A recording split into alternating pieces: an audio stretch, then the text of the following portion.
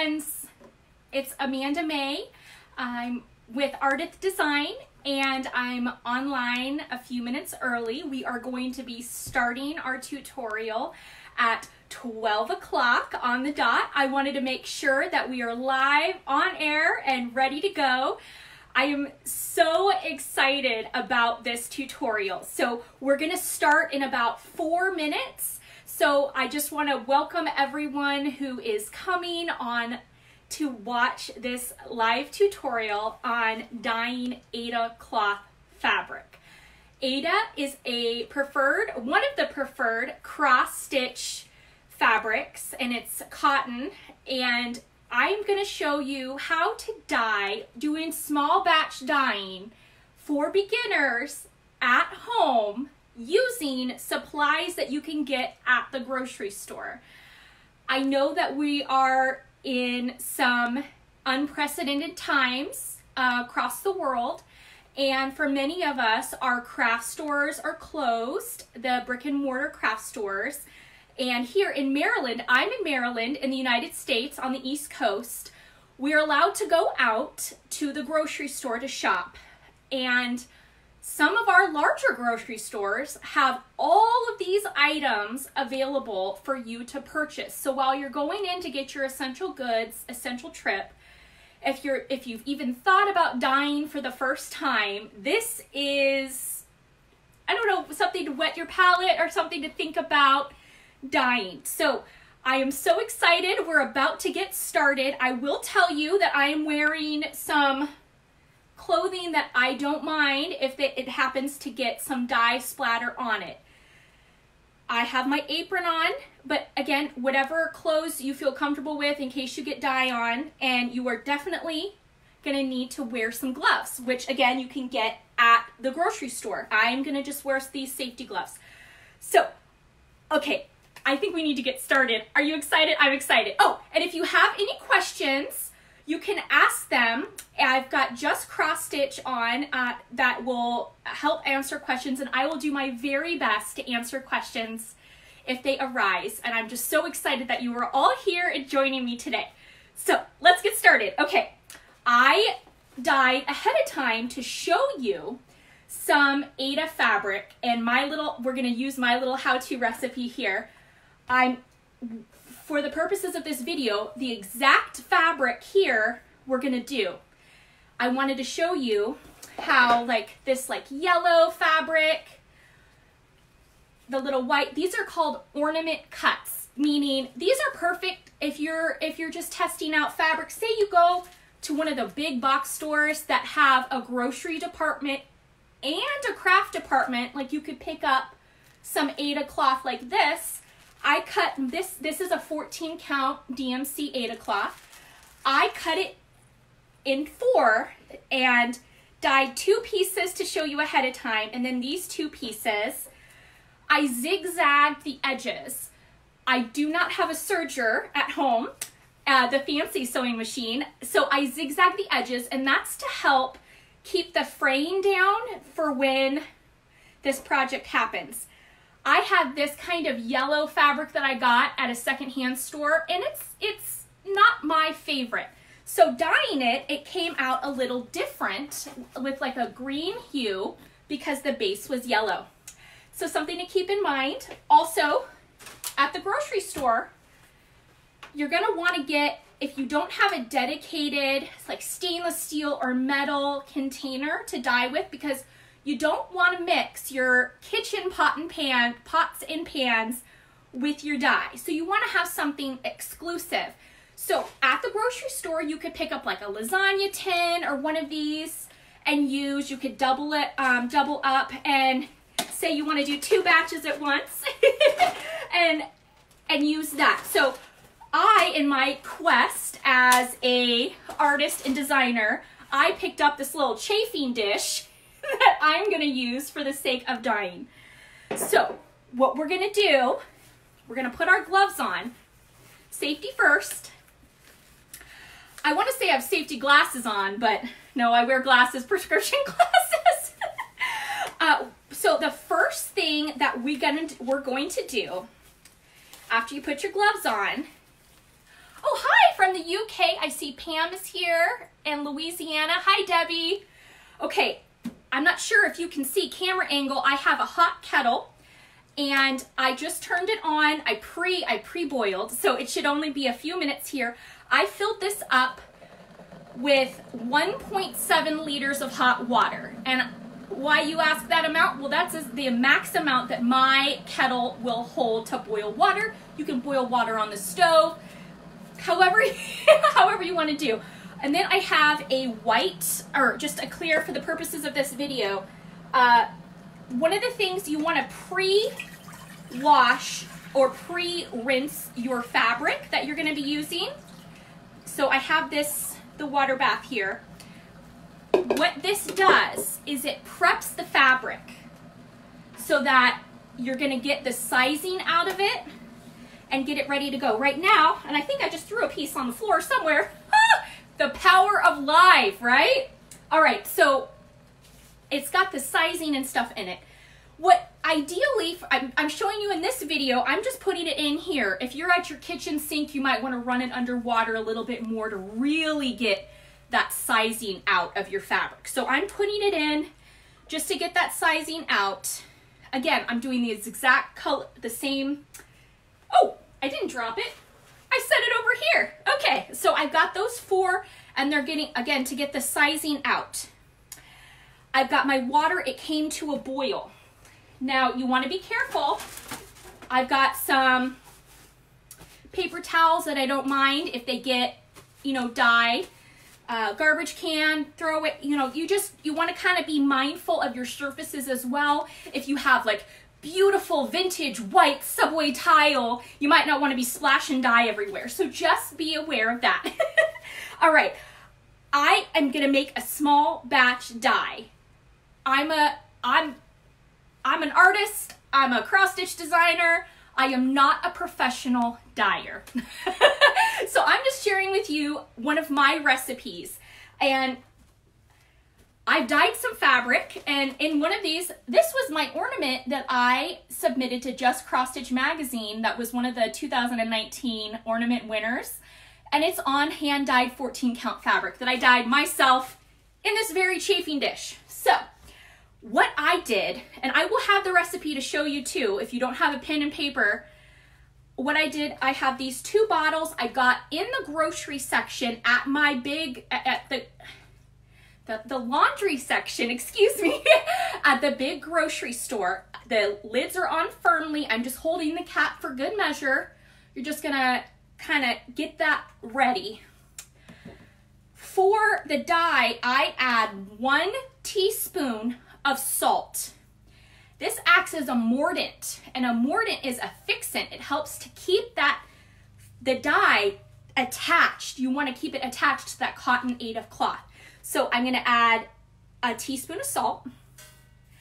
And then I have a dedicated, and I got this at a thrift store, a dedicated teaspoon that I don't use with food. I leave it with my dye.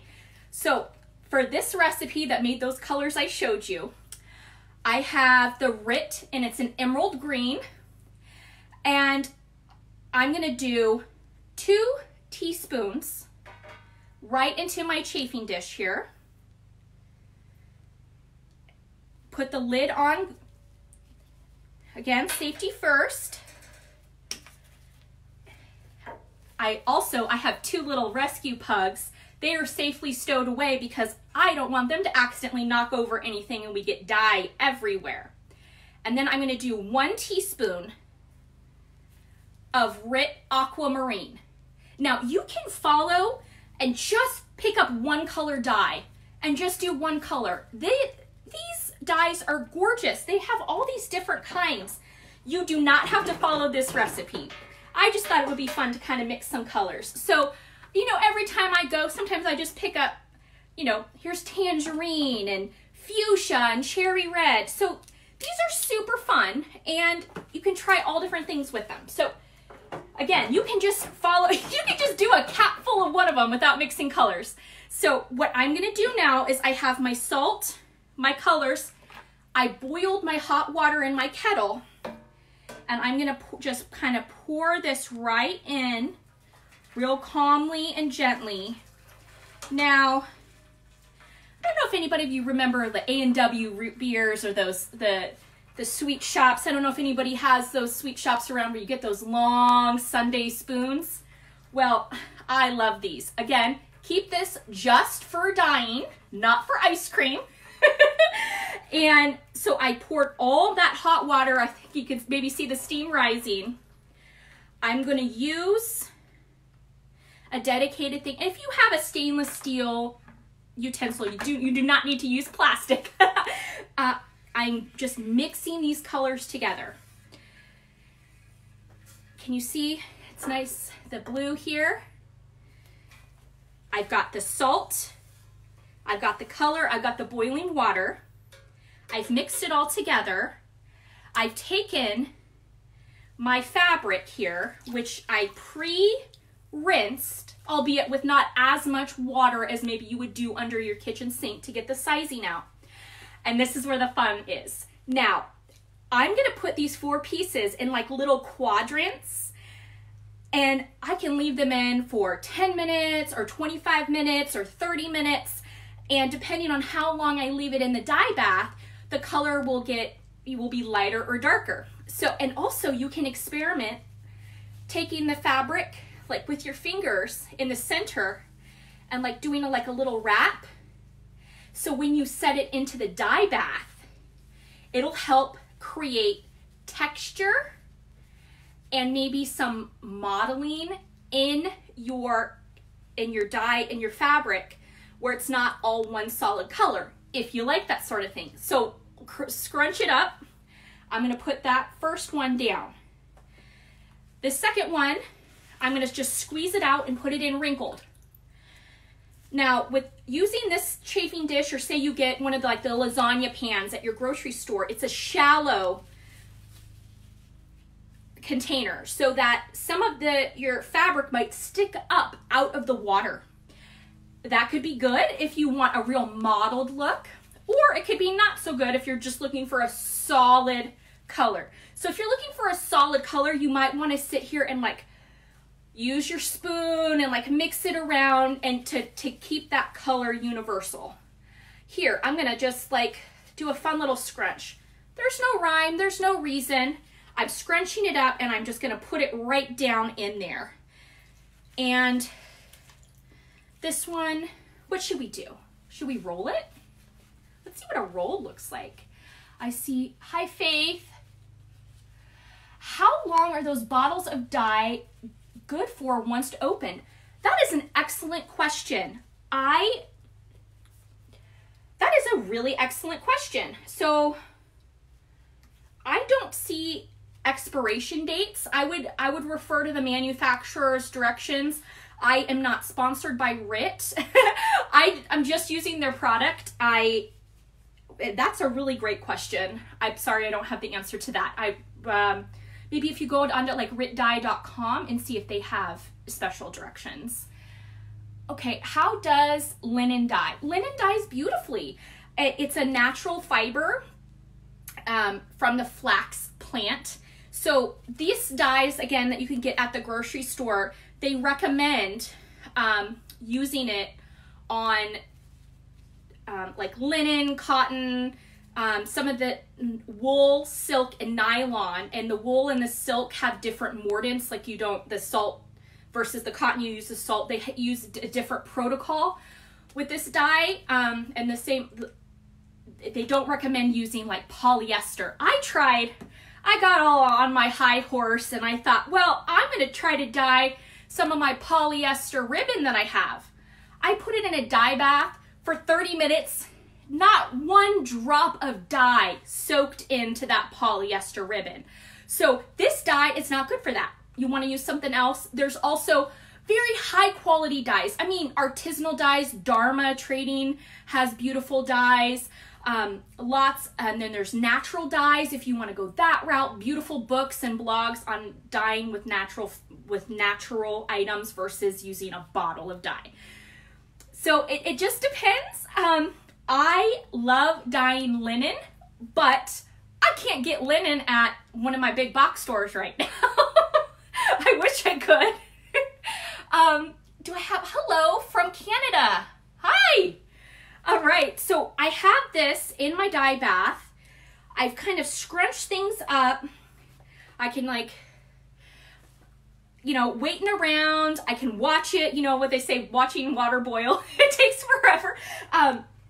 Just as a reminder, gloves. I'm gonna take my gloves off, but you gotta put them back on once. I did, these two were the identical. This one I left in for experiment purposes. I left this one in for just for 15 minutes and it was lighter. This is the exact fabric, but I left it in for 25 minutes and it was darker. There's some spotting and some inconsistencies in the I think that's, you know, I scrunched it up, and also you know, the sizing, the time of day, who knows what happened, but there is some inconsistency. So this, I like having that one of a kind fabric look, because you do this, no one else is gonna have what you have. You can play around with recipes. You can, if you wanted to, take like a fuchsia and like kind of willy-nilly put it on and make a one-of-a-kind with the blotches and the fabric. You play around with it. My tip for you is if you've never dyed before and you don't want to spend a lot of money and like use up your precious cross-stitch supplies, try with a cotton t-shirt or something like same material-wise that you don't mind playing with color with. And the other fun thing, you've got your dye bath here. After I pull these out and we rinse them, you could always pop in pieces of wood. I have clothespins right here, popsicle sticks. If you've got kids and you're doing popsicle stick crafts, I know I've built, you know, the little forts out of popsicle sticks. You throw them in your dye bath and it absorbs that dye, and you've got something fun. Maybe you could do a cross stitch finish. Here's my dyes, dark blue and reds and stuff. Super fun. Or if you want to make something with like with coffee filters, go ahead and throw some coffee filters in here. Make a coffee filter wreath with your colors that you dyed with. So you don't have to just do your cross stitch fabric if you want to play around with colors. And the one thing that the dye, they say, is depending on the temperature, how much dye you use, the temperature of your water, it will vary how your color will turn out. So if say you are going for consistency, you want to say, okay, I put this in at 613, I'm leaving it in for 20 minutes. And so the next time I do a dye, I want to make sure I do it with the boiling water for 20 minutes, same amount. So I like to use a notebook and write down my recipe of what I used. And I find, I'm not sure if this is in reverse, if you guys can read this. Guys, gals, my stitching friends. So I wrote down my recipe so that I'll know exactly what I did this time around. Because one of the things that I've done is I'll be like, oh my gosh, I love this color. It is amazing. It's the most beautiful color ever. I don't remember what I did to make that color because I didn't write it down. Case in point, I just finished this project. It is by Shakespeare's Peddler, and it's called With My Needles, and I finished this. I dyed this fabric last year. I love this color. I love it. I made some little blotchiness thing, but I think this is the cat's pajamas. Can I tell you what combination I used? No, because I was a silly pants and I didn't write down my recipe. But if you like, if you like not knowing, like, if you like just kind of throwing colors together, that's totally fine. I'm not saying you have to use your recipe, but if you do want a consistency, especially like, so with these ornament cuts here that I've used, oh, I almost reached without my glove. These ornaments, so say you're doing like a Satsuma Street their ornaments, the 12 days of Christmas, or you're doing prairie schooler, and say you just dyed the 4, but you want to go back later and dye the other 8 to do your ornaments. It's good to have that recipe. So here, you know, about 5 minutes, it's kind of captured. This one, I'm pulling it up real carefully. You can already tell how I kind of scrunch the fabric. Do you see how it's got kind of a blotted, molted look? Because that dye didn't seep down into the center where I scrunched and twisted that fabric. You know what? I like this so much. I'm just gonna pop it right here, and I will rinse that later because I like that. That looks pretty to me. Let's look at the rolled up one here. This is the one we rolled. Ooh, and see this one, it's got fun little, I don't know if you can see the streaks of white here coming down. This, and then I'll leave a couple of these in a little bit longer. So once you've got it down to where you've put it in as long as you wanted it, you're pulling it out. I'm putting these in just for the sake of this demonstration. I just put it right back in that dye, the water. If I was doing this in my kitchen, I'd put it right into my sink, turn on that cold water, rinse that dye out until the water runs clear. After that, I'm gonna use my handy dandy clothespins, clothespin it, and I like to hang mine outside to dry. Some artisanal dyers say that the time of day or the season or the temperature outside, if it's raining or cloudy or scorching hot, will also impact how your dye looks, like if you're drying it, or the humidity in the air. I mean, that's wow, that's pretty. So sometimes it's fun to know, you know, it's a beautiful sunny day and I had my fabric out drying. But your fabric is all dry, okay? You've done all of that. Now, this, you're gonna wanna heat set your fabric. Heat setting means I'm gonna take my hot iron, I'm gonna lay it down, and I'm gonna, the dried fabric that I've already rinsed in the sink, I am gonna iron that. That hot iron set at the linen cotton, like at the highest heat, that iron is gonna set this color. Rit nor I can guarantee that it's going to be color fast, but you've taken every appropriate measure to make it color fast so that if it happens to get wet, it doesn't bleed and the colors don't run. Most of us who do cross stitch, if we're using over-dyed fabric or threads, floss, if we haven't pre-washed it before we started using it, once we're done doing it, we don't wash it because it could bleed. Unless you're using color fast fabric and like a DMC thread that specifically say color fast. So those are just some of the things to keep in mind. Oh my gosh, I'm so excited that you all joined me today. Does anybody have any questions? I'm gonna scoot on a little closer to see. Oh, vinegar. Yes, what does vinegar do instead of salt? So vinegar is also a mordant, M-O-R-D-A-N-T. It's a mordant that helps set color. I use salt for this demonstration because I'm using the cotton Aida. Other cottons could use vinegar. It just depends. Great question. Also, I just used this. It's like pink Himalayan sea salt. I know that's like super artisanal. I got this at the dollar store and I keep it just for dyeing. But you can use, you know, Morton's salt or any salt that you have. But I do write down what salt I use because this does have minerals in it that could impact the way this dyes. Just something to keep in mind. All right.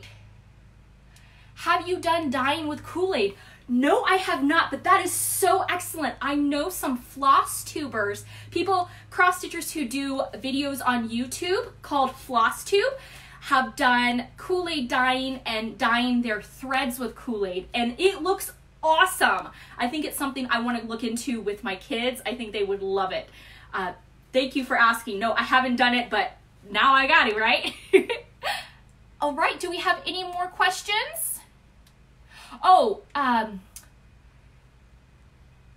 Michelle is asking, if I get the wood wet, will they bleed when dyeing the wood? I have not put my wood to the test to see. I've dyed it and then I've rinsed it in the sink, but I haven't, that's a really great question. I have not put the wood in a position where it would get wet to bleed. Just doing like crafts with kids. Do you use a dry iron or steam? For Aida, I use a dry iron. If I really can't get the wrinkles out and I'm ready to get started with my stitching, I might use the Best Press. It's not a starch, Best Press, and spray it, and then to get it nice and crisp. I definitely use Best Press on Aida when I'm all done stitching and if I need to get those wrinkles out, because fabric retains memory. Cotton, linen has a memory to it, so that's why they recommend, if you have something in an embroidery hoop or in a Q-snap, that you want to pop them out so that your fabric has a chance to not remember that hoop placement. So if you've got those difficult things, I use the Best Press. How much salt did I use? For this demonstration, I used 1 teaspoon of salt. The directions here say like you use a cup of salt for every 3 gallons of water. So I mean, for just doing this small batch, I used a teaspoon. If you're doing a big, if you're going whole hog, you're dyeing 3 yards of fabric, you're doing and you're using a whole bottle, you're gonna want to definitely use more salt. But for here, I just used 1 teaspoon. And, oh, these are all so great questions. Debbie, ice dyeing, oh my gosh. On Instagram, social media, seeing people in Canada and Wisconsin doing the ice dyeing. It's the fresh powder snow and going out. It looks amazing. We only got 1 snow this season in Maryland. I got the kids out, we built some snowmen, and by the time I thought about snow dyeing, the snow had melted and we haven't had it since. I know people use crushed ice, the blender or your ice from your ice machine. If you have a refrigerator, you can do an ice dye bath. And the idea with that is as it melts, your colors and the layers, it creates a really beautiful palette or beautiful composition on your fabric. Oh, yes, I want to ice dye. Oh, all the things. Make all the things. All right. Do we have any more questions or comments? Any ideas on what I should do with this fabric?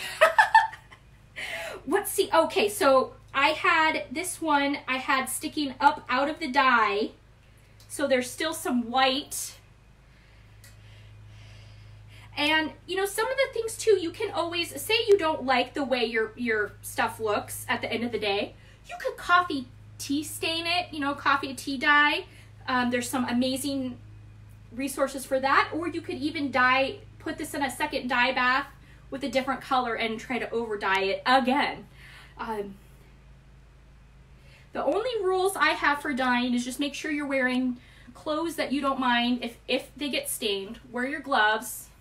Realize that you're working with hot water, and to have fun. So, what, 4 rules?